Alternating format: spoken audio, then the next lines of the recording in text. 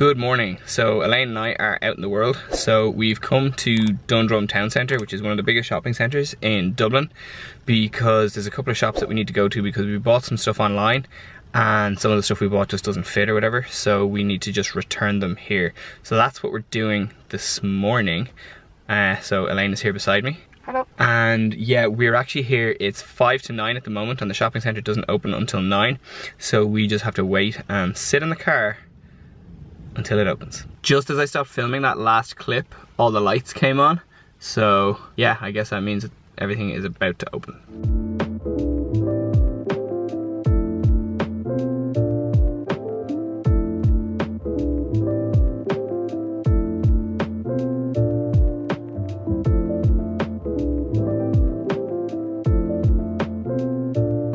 So I know it's really early and stuff, but I've never seen Dundrum this quiet before in my life. This is crazy.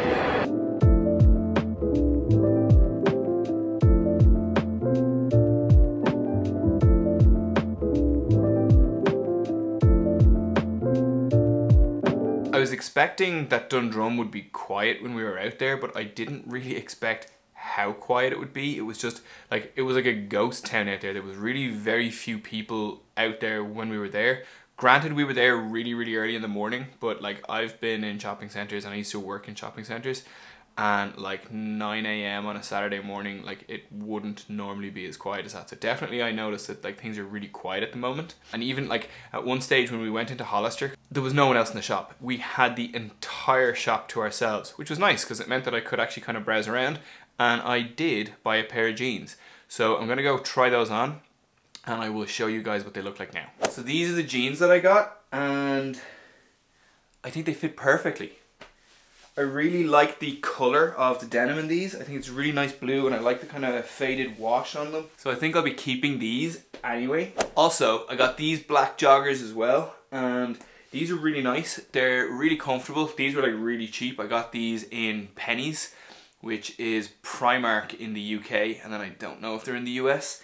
But yeah, these cost me €5. So they were listed as $9.99, and when I got them to the till, they were $4.95. So that was awesome. Everything that I managed to pick up today in Dundrum for me was a success, and I'm really happy with it.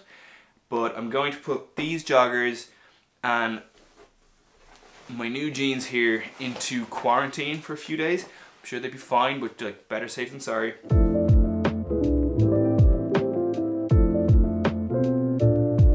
For dinner tonight, we're having one of my favorite things to eat. We're having tofu katsu curry.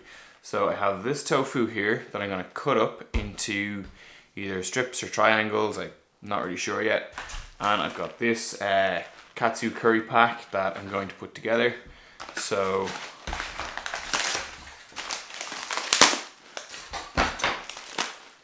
in here we have the curry sauce, we have the batter, and the breadcrumbs for the tofu.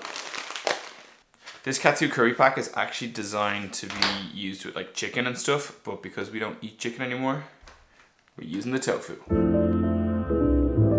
I've cut the tofu into triangles because that's the way they are when we order them from the takeaway. And now I just need to cover them in the breadcrumbs. So what that actually involves is organizing the batter first, because we use the batter so that the breadcrumbs stick to the tofu. So this will be interesting. Never done this with tofu before, so I've had hassle in the past trying to get the breadcrumbs to stick to halloumi. I'm hoping that they bond better to tofu than they do to halloumi. We're gonna find out though.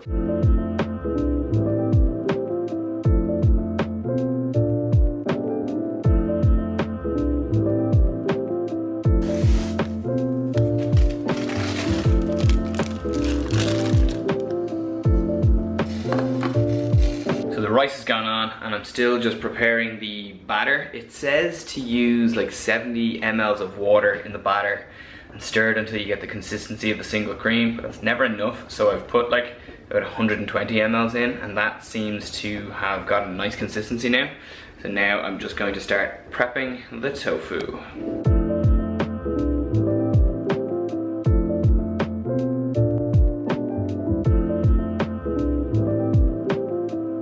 done a quick tidy up of the area where I was prepping the tofu here because that stuff gets really, really messy. But this is how my tofu is looking so far. As you can see, it's all breaded. It's kind of patchier than I'd like, but I don't know how to get it more consistent than it is. I think I kind of struggled with that about as much as I struggled with the halloumi. I do think maybe the tofu takes the breadcrumbs a little bit better than halloumi does. We have these like pea and lemon bite things that are in the oven as well, so you guys will see those when they come out. They're just like a frozen thing that goes into the oven, and yeah, they're really nice. So you'll see those on the plate when they're done.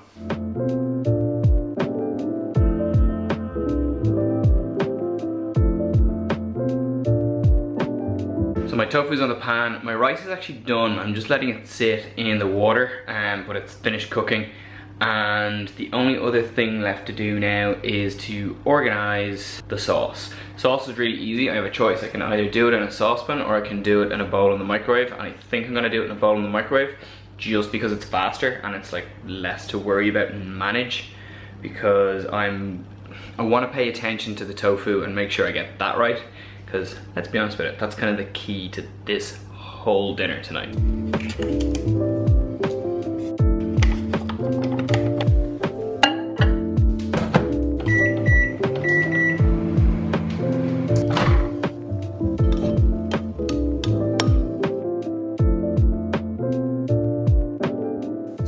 Moment of truth time.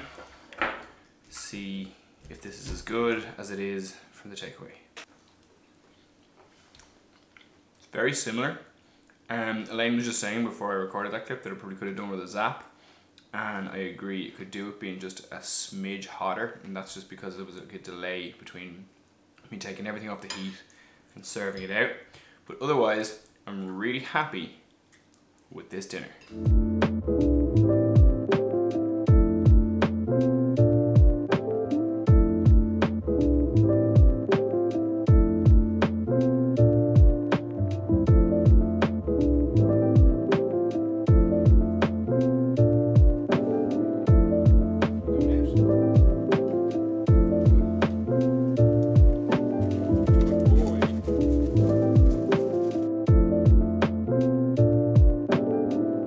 Gonna leave this vlog here. I hope you like it. If you do, please give it a big thumbs up, please subscribe, and I will see you guys in the next video.